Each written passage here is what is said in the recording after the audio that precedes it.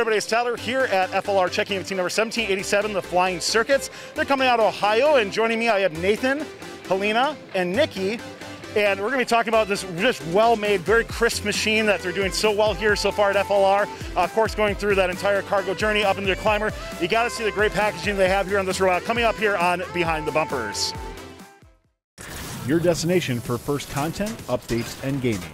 Welcome to the fun. First Updates Now is supported by Stryker Careers. Apply the skills you gained as a first student or mentor and help change the world at Stryker. Stryker is the top career choice for many of those in FIRST because of their commitment to innovation and saving lives. Learn more about the incredible culture at Stryker and view their thousands of positions available around the world at careers.stryker.com. Competition season is here. Head on over to thebluelines.com to catch all the events each week. Don't forget to submit your clips of the week to discord.gg/firstupdatesnow. Vote in the FRC Top 25 and play in our free fantasy pick'em. Catch fun shows live on Mondays and Tuesdays at twitch.tv/firstupdatesnow. So Nathan, we're going to start out following that cargo journey your robot. Take us through your intake, talk about some of the iterations and what your final product came out to be. Yeah, so our intake, it started out pretty different than what we ended up the final model. We were originally thinking we would use multiple sets of wheels to really bring it through its whole journey here, but in the end we were able to get it down to one. We were originally thinking this whole set here would be one axle, but we knew if we accidentally got into contact with a robot, that could bend this axle here down the middle. So we split it in half, but left a full axle here so it could all be driven with our one motor, which we have down here. And we went with Mecanum wheels because we saw from YouTube that these were filtering the cargo very, very well. So we use this so we can pick it up anywhere in our pretty wide frame, and it'll filter to the center here and get brought in. And at the start of the match, it's always up, and we like to bring it up and down a lot to avoid contact. So we have two pneumatic powering it here so it can get dropped down.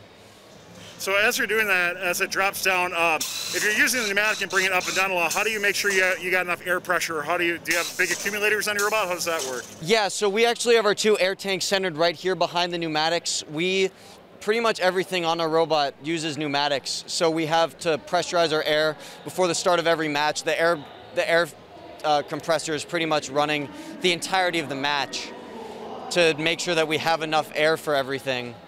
And the intake comes up and down pretty much every time we pick up a cargo, unless there's one right there where we can pick one up, turn around and grab a second, and then we bring it up to go shoot.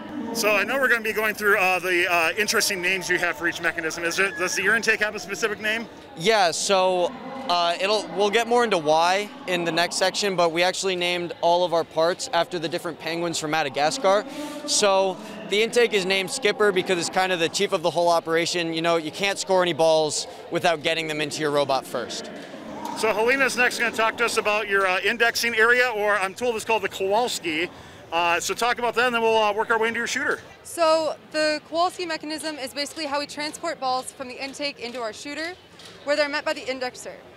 So the Kowalski, just like the intake, is run by one Neo 550, and it runs along this clear Lexan rail into the shooter. So we can hold two balls in this area before they go into the shooter. So you guys have a very interesting way of packaging that I've seen from other robots, where you're kind of almost doing a horizontal movement of the cargo. When you were looking at packaging, how did you come up with this type of concept? So in general, our team likes to stick to a shorter bot. So a lot of it, what we did, including cutting the corner in the back, was to give us more area around our robot in the places that we need, such as the shooter and the climber. So by doing that, we had a more horizontal approach instead of having that vertical approach that a lot of other teams have. Let's get into your shooter next. Talk to me about some of the concept behind it. Now, your team is not doing swerve and doesn't have a turret at all, but you've been scoring really, really well during the matches. So talk to me about some of the strategy and concept behind that. So the shooter went through the most prototypes out of any of our subsystems. This is our the final is our sixth version of this design. So one of the cool things about our shooter is instead of having a hood, the entire mechanism moves with pneumatics in the back. The pivot point for that is our indexer. So whenever the balls come into the shooter, the indexer always meets them at the same height, which I feel has played a key role in our success with the consistency of our shot. One of our earlier prototypes had a hood in the back as well as only one flywheel, and we had a lot of issues with the backspin. Watching the matches now, you can see a lot of teams have cargo bouncing out of the hub when they make it. By adding this back flywheel, we've reduced the backspin, making it so once it's in the hub, there's not a lot of chance that it's going to bounce out, which I feel has been pretty key to the success of our robot. Absolutely. As we keep moving your robot, I know Nikki's going to cover your climber mechanism on it, and very impressive looking climber so far. So Nikki, talk to me a little about what's gone into your climber, and then kind of where on the priority list did it land? Was going for the type of climb you're doing, was that the most important thing? Were you looking at your robot? Well, I feel like climbing, really we chose it to make it our center point of the bot. It took us a lot of effort to figure out where we wanted to do it, but everything around on our robot is based off of our climber location. Climbing wasn't our #1 choice to do, but it is a really big part of what we do now, just because we can make it to the traversal rung, so it's a really large part of what we do. We used one active hook right in the middle and 2 passive hooks on the side. Our active hook goes up and then back to climb the rungs, and our passive hooks just lock on so that our robot doesn't swing as much. We have 2 little pieces right here on our active hook that help to minimize swinging. It's just these 2 right here that help to minimize our swinging so that we don't fall off the rungs. We're powered by 1 Neo and pneumatic.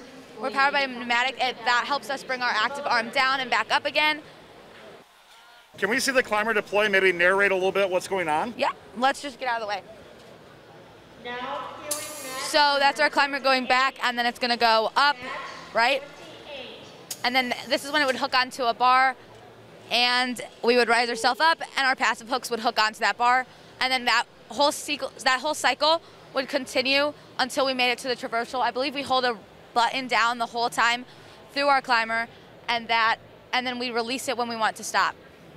Well, 1787 Flying Circuits, you've been looking fantastic here at FLR, so we wish you only the best luck at this competition and, of course, throughout the rest of your season. Thanks a lot for taking the time. Thank you. Thank you. Making this match score 0 for the Blue Alliance. Red Alliance will take the victory here.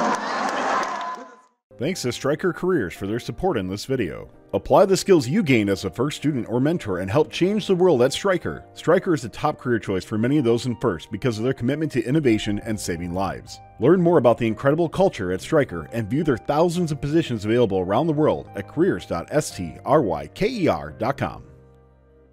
Don't forget to like, subscribe, and ring the bell to stay up to date on our new videos. Keep the conversation going and provide your input to our content. Watch our live shows at twitch.tv/firstupdatesnow. Join our Discord at discord.gg/firstupdatesnow and check out Fun FTC on Facebook, Instagram, and Twitter, and First Updates Now on Facebook, Instagram, TikTok, and Twitter.